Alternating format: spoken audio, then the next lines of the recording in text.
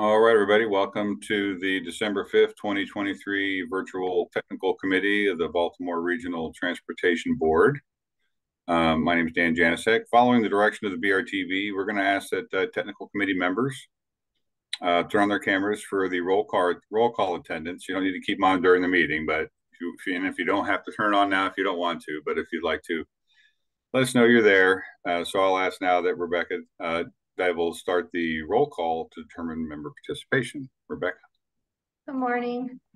City of Annapolis. Present. Anne Arundel County. Present.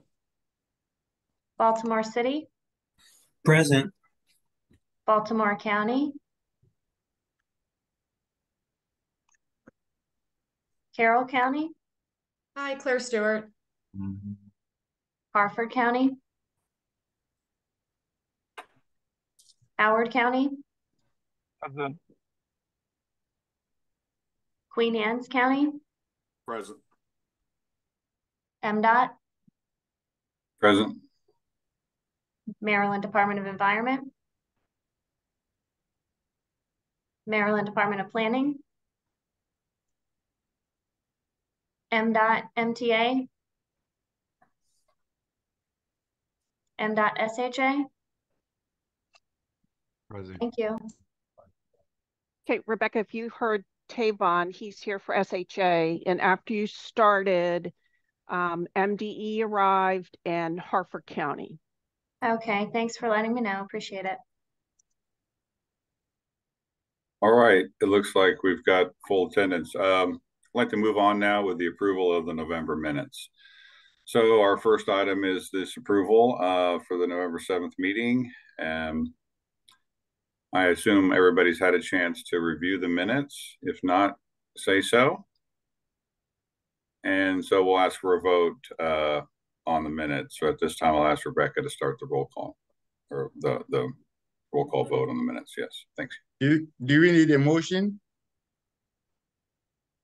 Yeah, I'll take a motion, Kwaku. Thank you, sir. You're experienced at this. I'll second. So I got a motion from Kwaku and a second from Brian. So now we will take the vote on the approval of the minutes. So I'll ask Rebecca to start the roll call. Thank you. Annapolis. Yes. Anne Arundel County. Aye. Baltimore City. Aye. Baltimore County. Aye. Carroll County. Yes. Harford County. Aye. Howard County. Aye. Queen Anne's County. Aye. And MDOT. Aye. Thanks. Thank you, Rebecca. Okay, we're going to move on to our recommended action item, Resolution 24-8. For this information on this resolution, which involves a request from the City of Annapolis to consider a new electric passenger vehicle ferry pilot program. We'll ask Keith Kachart to introduce the resolution and turn it over to Mr. Kwaku Duhoff for the presentation. Keith? Thank you, Dan, and good morning, everybody.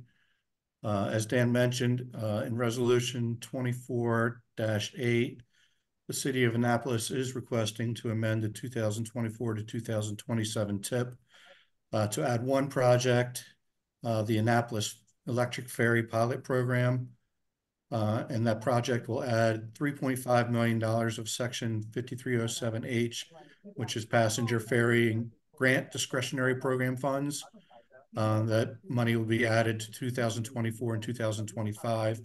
And basically that's for the purchase of ferry vessels, landing improvements, and electric charging infrastructure. Additionally, the ICG has reviewed this project and determined it to be exempt according to the conformity rule. So I'm going to turn it over to Kwaku now from the City of Annapolis to present the details of the project. Okay. Thank you, Keith. Almost you did my presentation. I do really appreciate that. Okay, the Annapolis Electric Ferry Pilot Program is part of the Annapolis Mobility Plan. That it also includes an all-electric transit system in the downtown Annapolis area.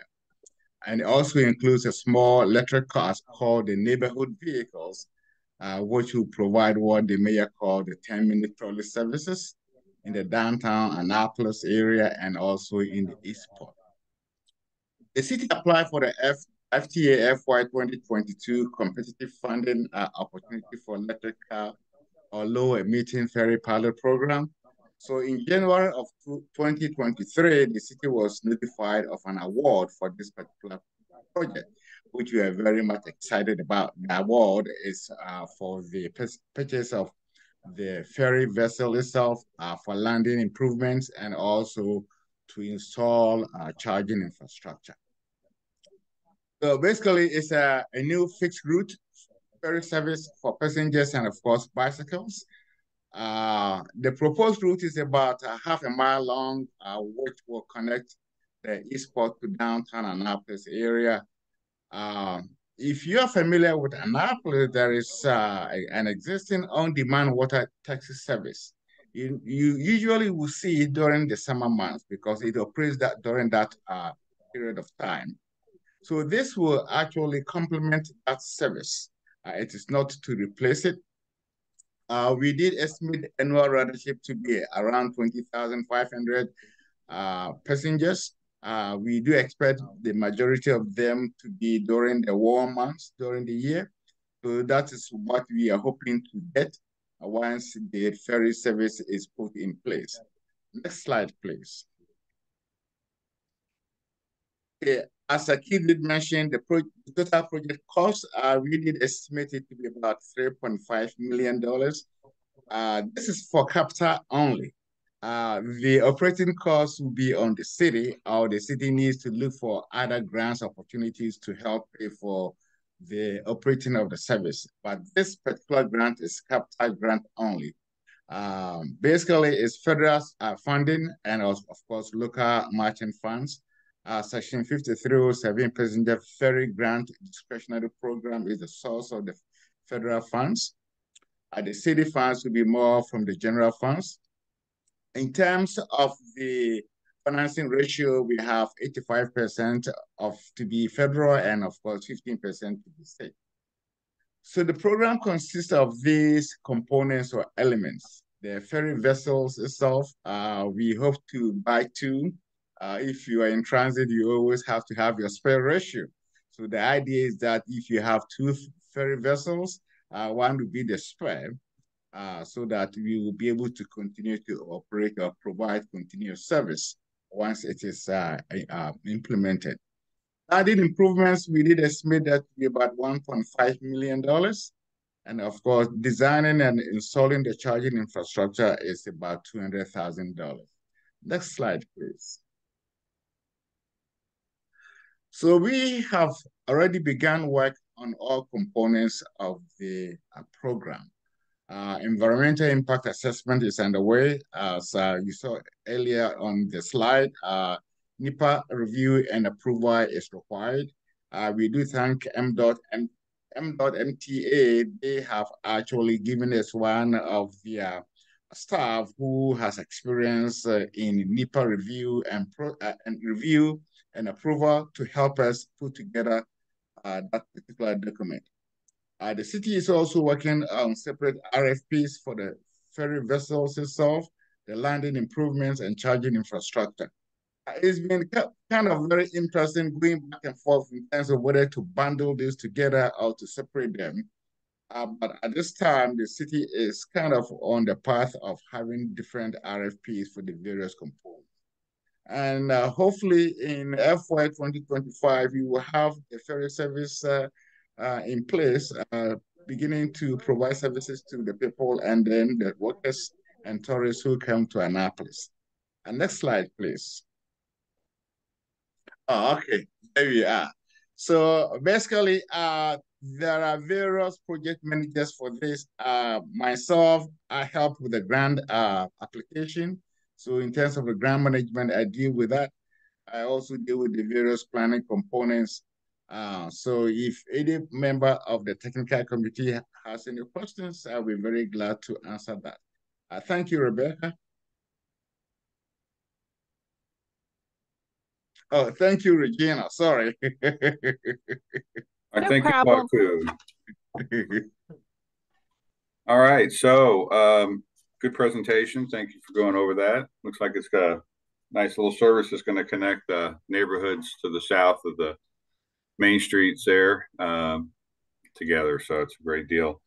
So we're going to ask now that a member vote for approval of resolution 24-8 and then a second. So I'll ask for a motion.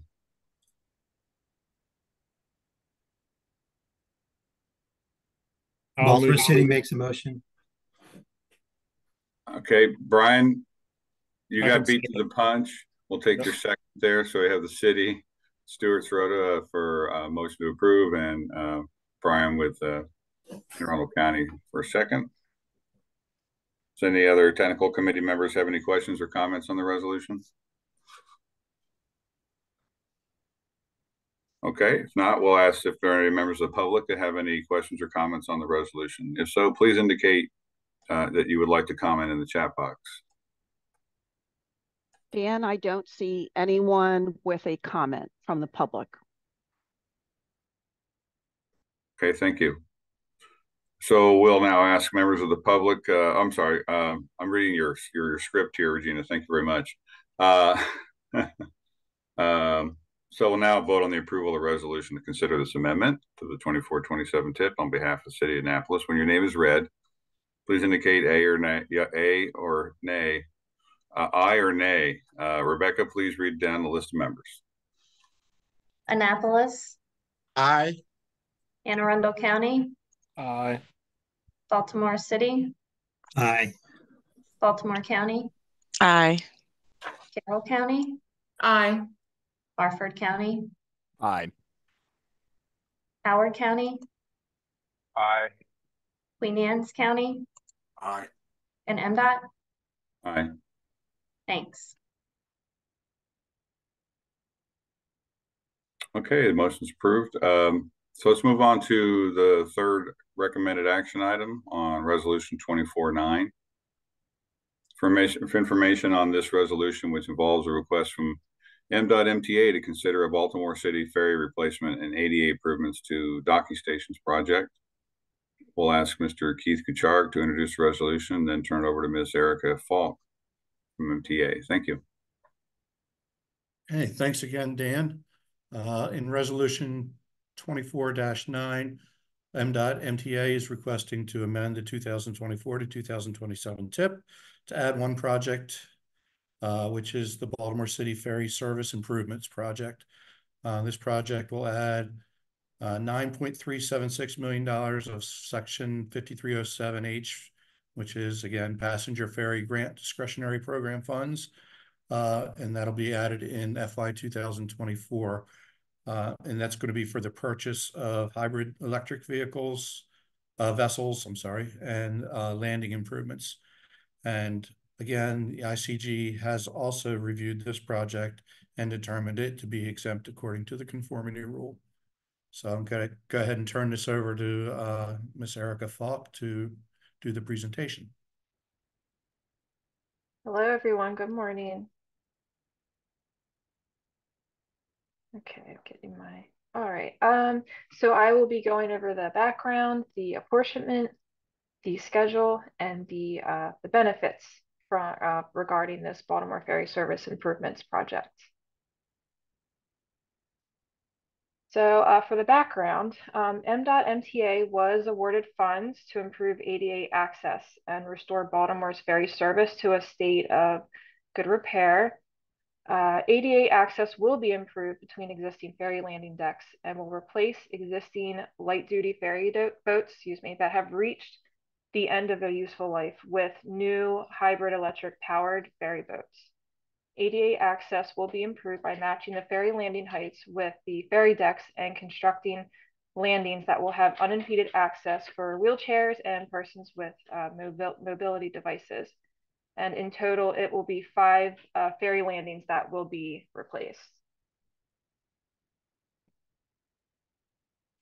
Continuing on the background, a couple more things. The state of good repair will be achieved by replacing 2 of the light duty ferry boats that have reached the end of their useful life. and they're going to be replaced obviously with the electric hybrid ferry boats. The specifications for the ferries were developed in coordination with the U.S. Coast Guard, and they provide a subchapter T 49 passenger ferry, which will be low emitting hybrid power systems. And in addition to that, there's going to be storage for up to 2 bikes, so a bike rack for 2 bikes per each ferry boat, so both ferry boats. Okay, for the apportionment, this project will be utilizing Section 5307 Passenger Ferry Grant Discretionary Program funds. The Passenger Ferry Grant Program provides competitive funding for projects that support passenger ferry systems in urbanized areas. These funds constitute a core investment in the enhancement and revitalization of public ferry systems in the nation's urbanized areas. For the anticipated schedule here, there's some select milestones that are identified. The landings and the docks are expected to be completed fiscal year 2024, and the purchase of the new ferries is expected in around fiscal year 25. If we're looking for specific fiscal year quarters, I can always get that information from the project manager. So if you have questions, just let me know. Be happy to do that. And the benefit of the project, it will support obviously those with disabilities and mobility needs by creating ADA accessibility, and it will increase transportation options for all of the segments of the population. The hybrid electric ferry boats will help in reducing greenhouse gas emissions according to state and local plans. And the existing ferry boats have reached the end of their useful life, so they should be replaced. And if you have any more questions, or you have any questions, you would like more information, my information's right there. I'll be more than happy to work with you to get those answers. Thank you very much. Thank you, Erica. All right. So now I'll ask for a member to approve Resolution 24-9 and then a second. Annapolis move. Okay, I have Kwaku from Annapolis for motion for approval. Baltimore City seconds. And Stewart from Baltimore City second. And I have a quick question for Erica. Okay, Sure, Erica, yeah, I'm talking about the purchase of the vessel itself in 2025. Okay. Is it when you expect delivery, or is when the purchase order will be issued? Oh, that's a good question. I'm just curious. Don't worry. Yeah, no, that's a great question. If you don't mind, though, I would like to get in touch with the project manager just to be sure, and then I could get that. Is that okay? I can get back to you. That's very fine. That's a good question. Yeah. Thank you. All right. Thank you. Okay.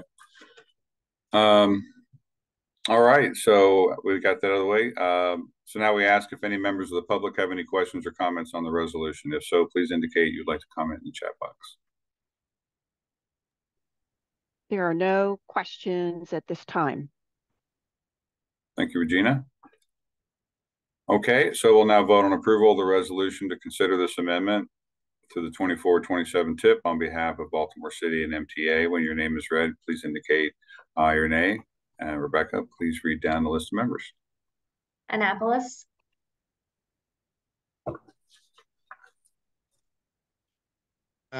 Aye. Thank you. Anne Arundel County. Aye. Baltimore City. Aye. Baltimore County. Aye. Carroll County. Aye. Harford County. Aye. Howard County. Aye. Queen Anne's County. Aye. And MDOT. Aye. Thank you. Thank you, Rebecca. All right, that concludes our action items. So we'll move on to item number 4, which is a presentation. process for making changes to functional classification based on new adjusted urban areas. So Mr. Darren Bean, Assistant Regional Planner and Intermodal Planning Division, State Highway Administration, will present the process to consider changes to the functional classification of a roadway based on new urban areas. Mr. Bean. And I will have the PowerPoint in just a second.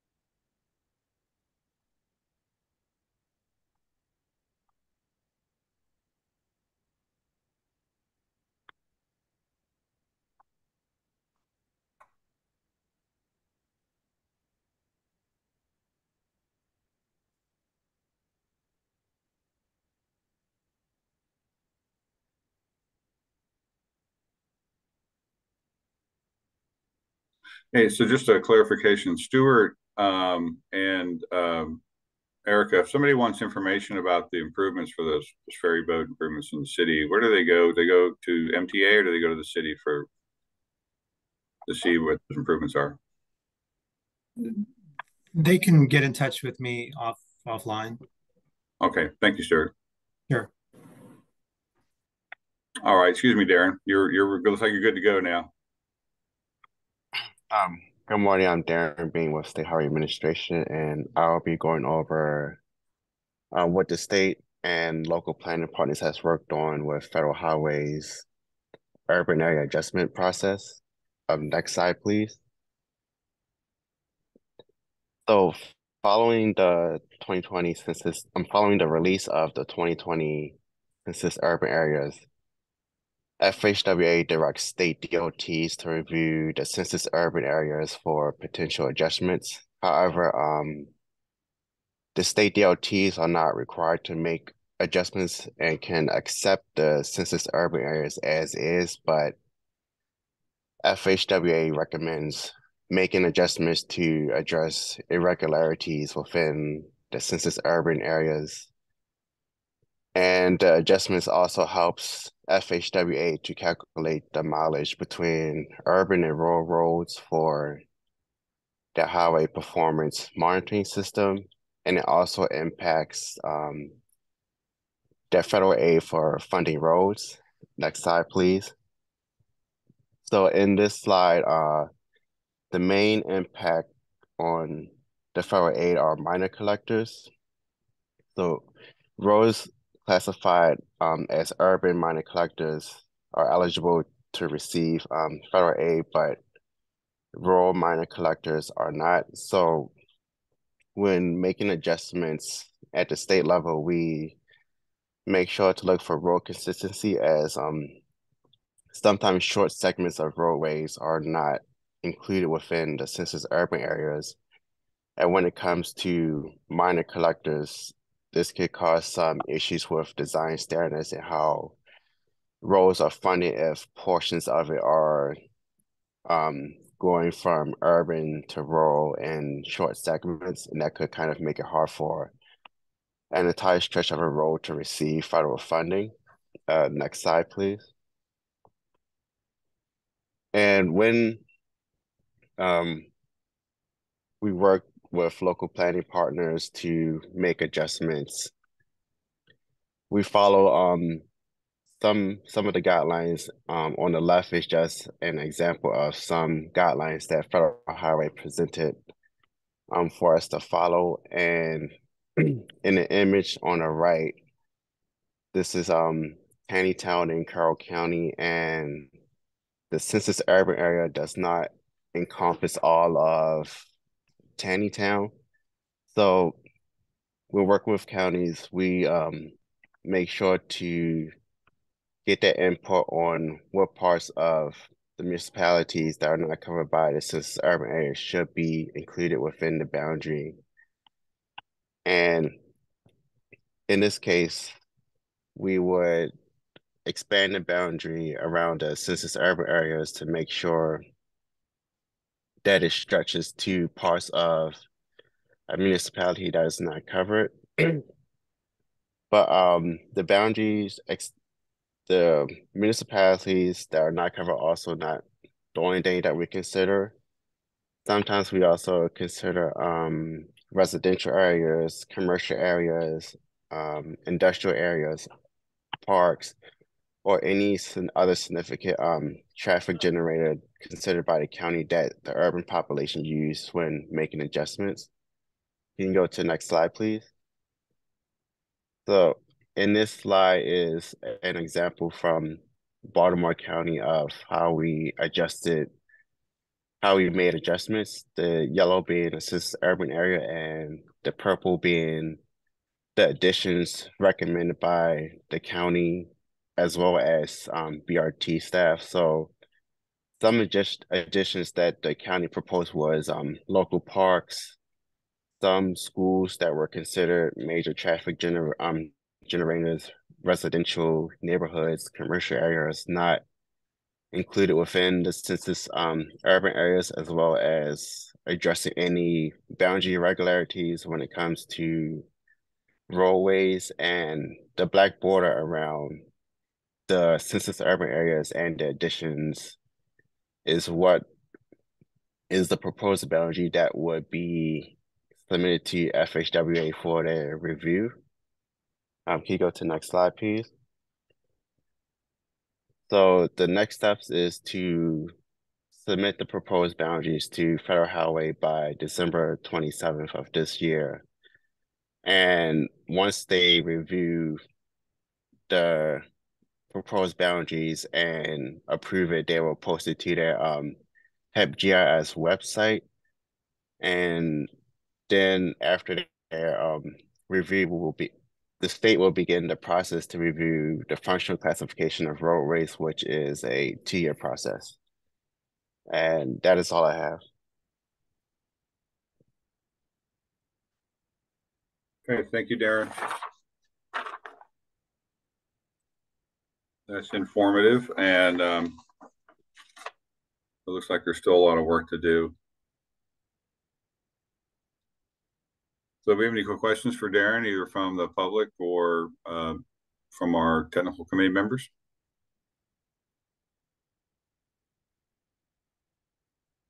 It's David Cook from Howard County. Hey, Darren. So is there anything specific the locals need to do at this point on this, or is this just informative?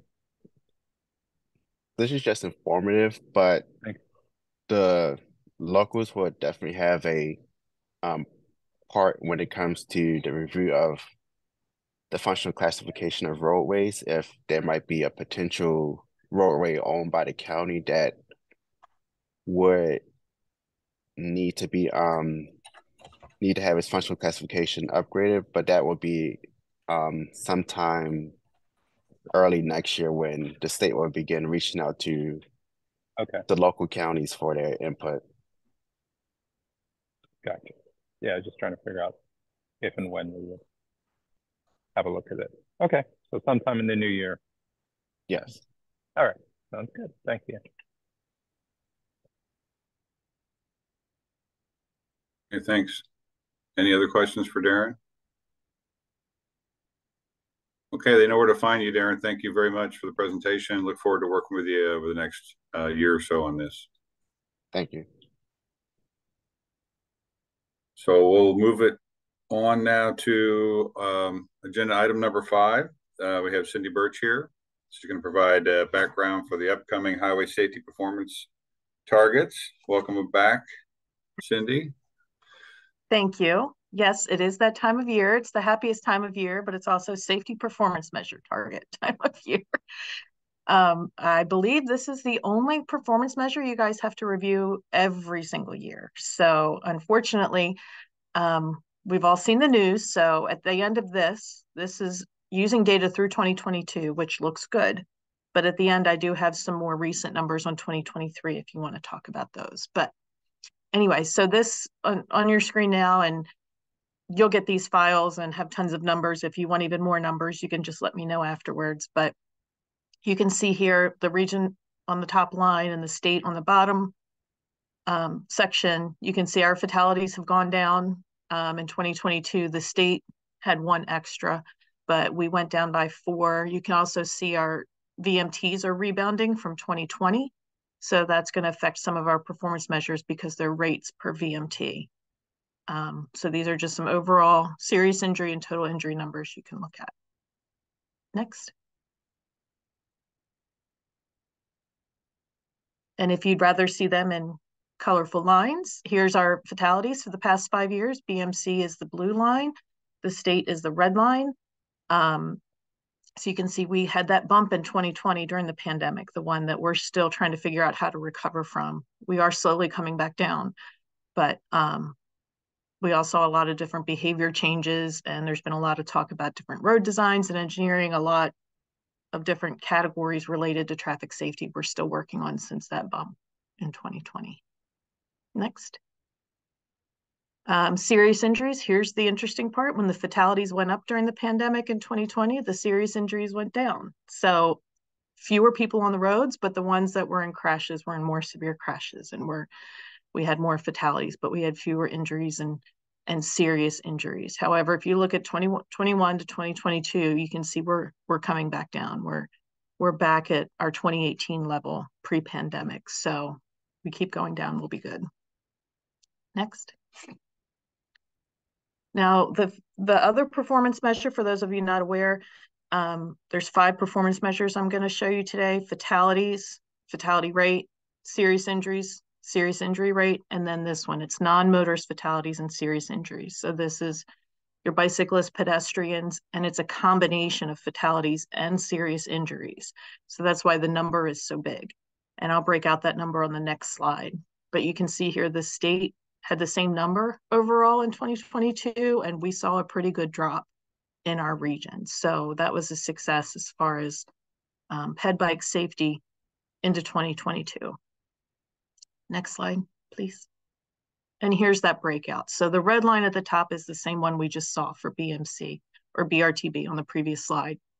The yellow bars are our fatalities, and the blue are our serious injuries. So the good thing is we saw a drop in both in 2022, but that way you can also see that the lion's share are the serious injuries. So sometimes in years past, we've seen the total number go down while fatalities went up, like in 2021 and things like that. So we'd like to break it out like this to be able to see that we had 63 non-motorized fatalities in 2022, which was a decrease and lower than anything we've had in the past 5 years.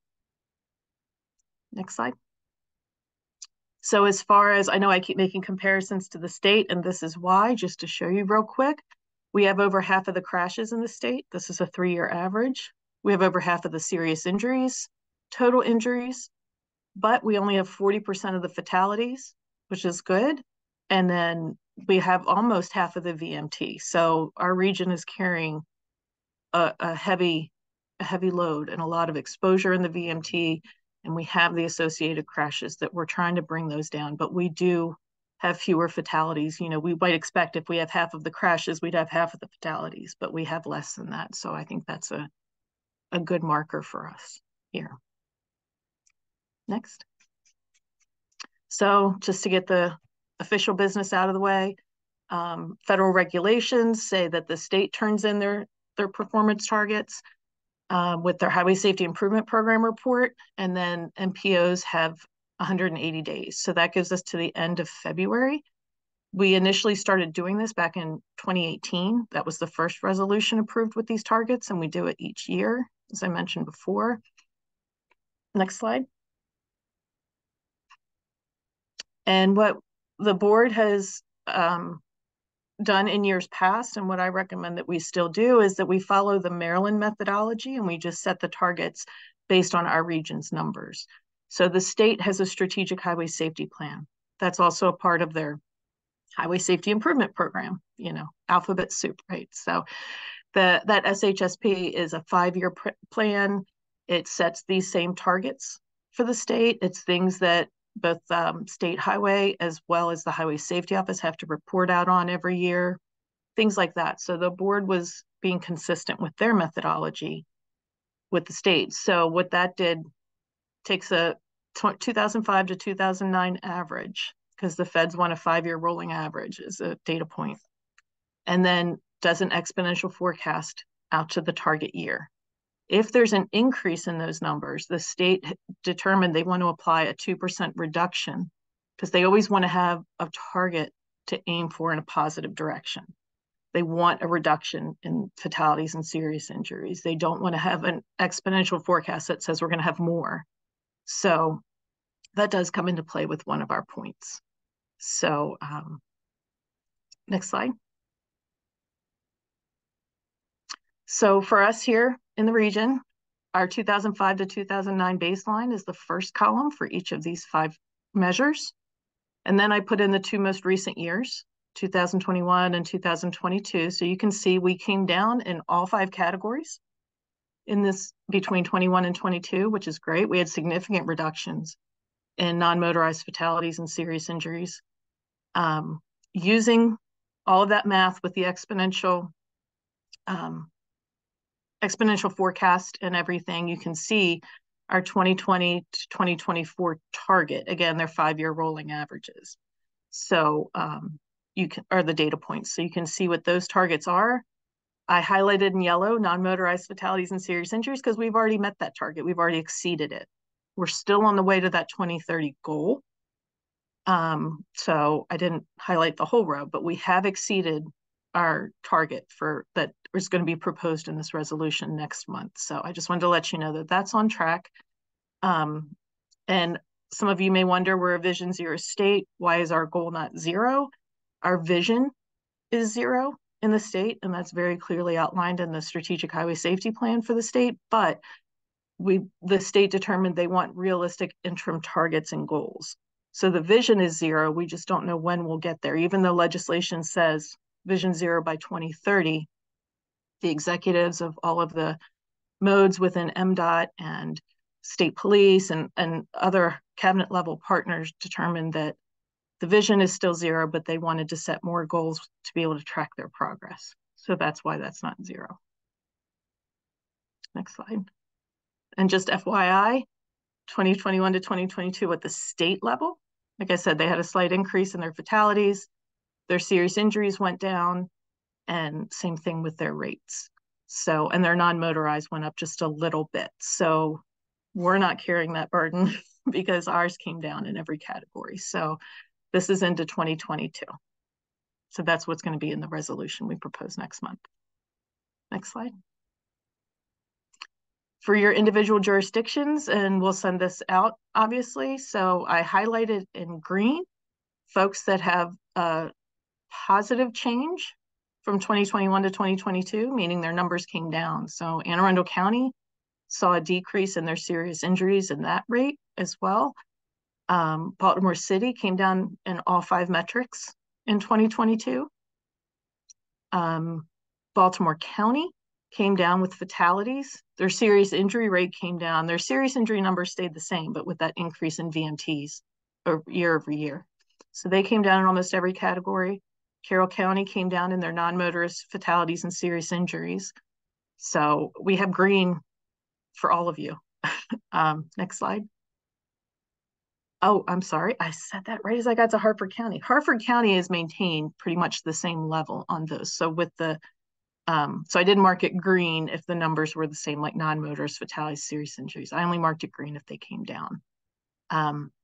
Howard County came down in all of the metrics coming into 2022. And last but certainly not least, we have Queen Anne's. You guys came down with your serious injuries and your associated rate. Your fatalities stayed the same. And a lot of you with these small numbers, it's hard to see changes anyway. But so we did really well for the region from 21 to 22. Now for the next slide, here's the bearer of bad news. This isn't going to be in the resolution next month, but I'm sure it's what people were thinking, and I wanted to put it up here. So the Maryland State Police released their data through a fatal crash dashboard and things like that. They data download. We have a dashboard here that Charles Baber developed at BMC. It has data updated through 3 a.m. every morning. So I ran these numbers a week ago, and you can see what our preliminary numbers are for 2023.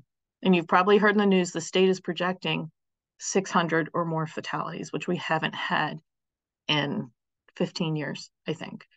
So you can see some of the increases here. I went back and checked again this morning. There's actually 41 now in Anne Arundel County, 39 in Baltimore City, 81 in Baltimore County, and 21 in Howard County. And the other numbers stayed the same. So as of this morning, there's 226 fatalities in the region and 560 in the state. So the state is already at their level with one more month to go that they were last year. And we are as well, because we have 226 and we had 223 total last year. So I just wanted you guys to be aware. It's clearly a global, national problem, statewide problem, and we're all trying to find different ways to do it. All of you, almost all of you, have Safe Streets and Roads for All funding proposals in or have awards already. We have a local strategic highway safety plan in each of your regions with your staff members working diligently for that. So we'll talk a little more next month about different ideas about how to tackle this. But I wanted to give you guys updated numbers and for year to date and show that it's not unique to us, so we could pull best practices and ideas from others to try to tackle it. And that's all I had today. Sorry, I'm ending on a down note, but hopefully we can all hear the call to action that MDOT keeps putting out to try to drive safer and care about each other on the road, but I don't always see that myself. So back to you, Dan. All right, thank you, Cindy. Mm-hmm. So we'll ask technical committee members, anybody have any questions for Cindy about these numbers? Or you can always get back with Cindy after the meeting. Yeah, and I'll be back next month, don't worry. Do you have a question, Todd? I see your video, so it makes me nervous. Okay. No, he's next. He's buying his time. Gotcha. All right, so yeah, we'll be coming back with the safety targets through the technical committees of all the MPOs throughout the state in January or February timeframe. So thank you, Cindy. Yep, thank you. All right, so we'll turn it over to Mr. Todd Lang. He's going to initiate a discussion on the FY 2025 UPWP addendum. Todd? It's good. Regina, do you want me to pull up the slides or will you be? I had assumed you were, but I can do it. Nope. You got it. All good. Okay, good morning, everyone. Running topic towards the end of the calendar year is the next season's Unified Planning Work Program. So this is the annual work program, again, for work that is done through the Baltimore Regional Transportation Board. It involves funds both for staff here at BMC, but then normally there is funding available even after we fund our staff here for what we call as focus areas. So just a quick reminder about the schedule. Normally we start talking about the year's program that's coming up starting in July, way back in the October-November period. Again, many people went to the AMPO conference, learned about what other people are doing around the country, brought back some potential topics. Last meeting, we ended up putting out some potential topics, and we had a ranking system, which we'll be going through. But this all leads up to a February technical committee presentation that staff is going to present a draft addendum to the Unified Planning Work Program. Again, we do a annual two-year program, and this upcoming fiscal year 2025 is simply going to be updating the budget and adding new focus areas.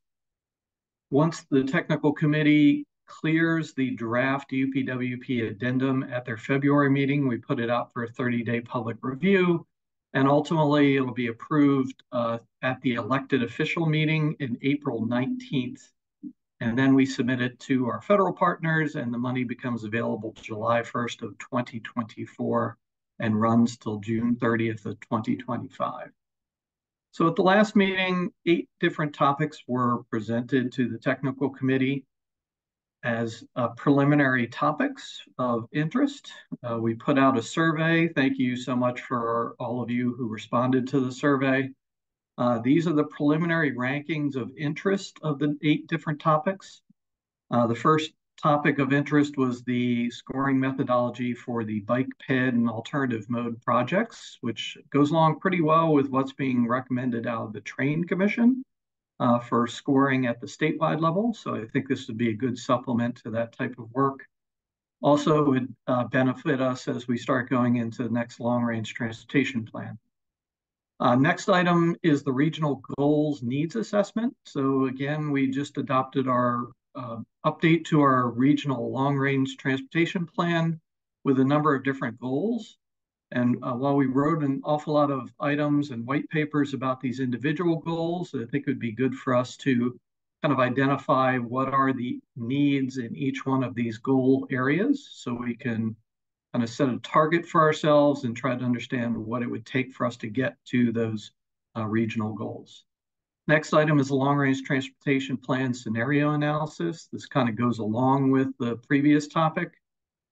We can start looking at moving the needle in different areas. If we do different type of investment scenarios, how could we ultimately change the transportation system here in the region? Next project was suggested actually out of County Engineers Association. It was streamlining local project delivery and tracking. This goes along very well with Maryland State Highway Administration's efforts to streamline and look for efficiencies in the project delivery process. So I think we can partner with them, take some of the work that they're doing and try to bring it back down to the local level. We also heard in terms of the next topic that with a lot of the local discretionary grant programs and awards that are being made to some of our local governments, they could use some support potentially from our regional agency here at BMC in terms of looking at the federal accounting systems of FEMAS and TRANS. FEMAS is the Federal Highway Program and TRANS is the FTA program. Another item that came out of one of our subcommittees, the Timber Transportation Incident Management Committee, was looking at a potential conference. Again, there was some interest in that. And then kind of towards the end, our 2 programs are kind of internal to the work that we do here at BMC, trying to keep our work up to date, is updating regional freight modeling and then updating our building permit database system and master network. We understand those don't necessarily immediately provide benefits to our local partners, but they are kind of work behind the scenes that we do that ultimately do provide some support to local projects. But we did also get a number of new rankings and new projects being suggested by our local members, so I really do appreciate that. First one was the final segment of the Patapsco Greenway in terms of 30% design. This would take it for the final short segment from the Patapsco Light Rail Station to Cherry Hill. We had a suggestion to identify viable carbon reduction program and protect projects from local jurisdictions, and that was actually echoed by 2 of the members. We also had a suggestion to develop a carbon reduction program technical scoring system, adding in project benefits analysis to that program. One of the other items was estimating greenhouse gas emission reductions from smart growth initiatives. So this was a suggestion that is actually an upcoming topic at one of the upcoming AMPO conferences, looking at if you do different types of compact or mixed use land use patterns, what can you really see in terms of potential greenhouse gas reductions from those types of land use programs. Another one is best practices on how MPOs can address greenhouse gas reduction goals. This was a presentation at the latest AMPO conference. The suggestion was looking at state of Colorado, but we know that there's many other MPOs around the country working in this area. Another AMPO suggestion was trying to translate the long-range transportation projects into a transportation atlas, basically trying to look and tell the story of these long-range transportation plan projects in a more approachable format and graphically through the website. Another suggestion was fostering better relationships with schools, colleges, state agencies, and the media to improve and increase our outreach through our programs. And finally, evaluating potential benefits of the increase in bike ped and transit connections to schools. So we appreciate all of these different suggestions. If you have individual kind of items of these new topics that you think are important, please reach out to us. Let us know how you think they might be best incorporated into the program. We think we could take some of these and actually incorporate them into the scenario planning process or the regional goals program. But what we're going to do next is at the January meeting of the technical committee, we will bring back our first suggested focus area program for the fiscal year 2025 Unified Planning Work Program based upon what we heard in your rankings and then also the suggestions that came through that survey also. Again, if there's any topics that were not suggested up to this date, there's still time, so please send those in and we can see whether or not we can incorporate them. We are trying to understand our budget situation. As you know, Congress is trying to finalize the full year transportation program, and there are many different scenarios on how that could work out, but we are hoping that we will be getting the full funding from the IIJA proposal in the budgeting process. With that, I will turn it back to the chair and just ask if there are any questions about the Unified Planning Work Program, or if anyone has any additional suggestions that were not mentioned today. Mr. Chair? Thank you, Todd. Okay, great presentation. Looks like it's going to be an exciting next year planning, exciting, good and bad, all different ways. So we'll see what happens here, especially with your funding. We don't want to see the MPOs lose any funding at all. We want to see them, maintain and increase your effect. Any questions from technical committee members on UPWP ideas or suggestions for Todd? Okay, thank you. We look forward to getting those back out to us to review. Okay, so we're going to move to other business. I just want to real quickly mention some of the things that are happening at MDOT in terms of recent grant awards. So if I could do that, I'll just do that real quickly. We have the Port Infrastructure Development Program with Baltimore County with the U.S. Wind Offshore Wind Manufacturing Hub. That's a recent award of $47 million to establish major offshore wind logistics program. In fact, can I share my screen, Regina, Todd? Do you mind? Sure, we can find it. We'll figure this out. Thanks. All right, this should work out pretty good. Can you see my screen okay? Not yet. Okay, I gotta hit the share button. Here it comes. Here it comes. Yep. Okay, great. So just quick mentions here. Recent grant awards of $47 million again for the offshore wind manufacturing hub. That's the Port Infrastructure Development Program, or MRAD. We're also the Federal State Partnership for Interstate Passenger Rail, the BMP tunnel replacement up to $4 billion. Bush River Bridge Replacement Program up to 18. The Gunpowder River Bridge Replacement Program up to $30 million. The Susquehanna River Bridge Replacement Program up to $2 billion. This is all FRA funding. The Baltimore Penn Station Master Plan up to $108 million, and the multi-state South End Infrastructure Renewal Speed Improvement Planning Study up to $21 million. Other funding here for Maryland Aviation Administration, the FAA Contract Tower Program. This is control tower replacement up to $25 million. We've also got the Federal Bridge Replacement Program for large bridges. Of course, we've put in a request for $2 billion for I-270 multimodal enhancements, American Legion Bridge. Federal Highway NEVI set aside. We have applied for EV charger reliability and accessibility accelerator funding. We put in a $5 million request. We've worked with some counties on that, and we're going to continue to see some movement on those funds with other counties as we move forward, because we haven't spent any of our NEVI money yet, so there'd be a lot of work to do there. The other one is the Thriving Communities Program for the MD 140 Pedestrian Safety Action in Baltimore County, and $5 million for EPA diesel emissions reduction. A lot of new opportunities coming up in December, accelerating innovative deployment. Letter of interest are due 12/12. And before I go through all these, of course, reach out to me, or a lot of you are already working with Sean Winkler in our grants office. In fact, I've stole some of this information from his slide deck this week to share with you. We've got the All Stations Accessibility Program, FTA. Those are due on January 24th. Of course, you'd have to probably communicate and work with our MTA on that. Federal Highway Attain is due February 2nd.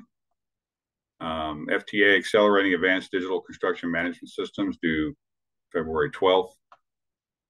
Innovative Coordinated Access and Mobility Project Pilot, February 13th. RAISE due February 28th. FRA Railroad Crossing Elimination Program. Of course, work with John Thomas in our office on that. I'm not sure if they have any dates announced yet. Consolidated Rail and Safety Improvements. Active Transportation Infrastructure Investment Program, SMART 2 is coming up, and also the Bridge program. And of course, there's congressionally directed spending coming up. We're seeking through our rail vehicle replacement program to fully replace the light rail vehicle fleet. Those are due December 18th. And I don't really know the status on that, but if somebody has a question about that, you can ask me. There's a lot going on with the budget now, as you all know. And of course, the Saving Lives with Connectivity Accelerating V2X deployment. Those are due January 17th. And the state is working with counties on those types of grants. So there may be some in the future that may come up you may be interested in. So that's all I have to share. Thank you very much. Great. Dan, if you could send that to me, I can ask Rebecca to send it out to the members. Would that be okay? That'd be great. Thank you very much. Thank you.